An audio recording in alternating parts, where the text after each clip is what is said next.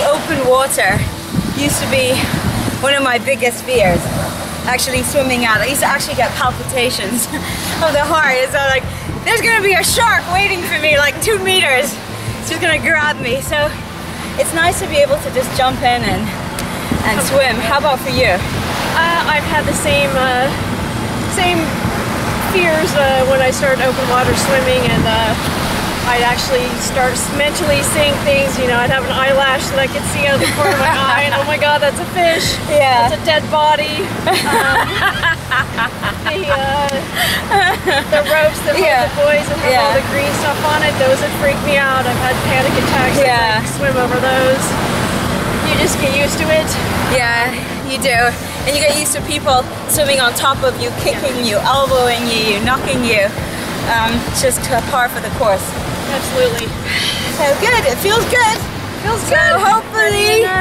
Hopefully that's what it'll be like on the day. Absolutely. Bye guys. Bye, thanks.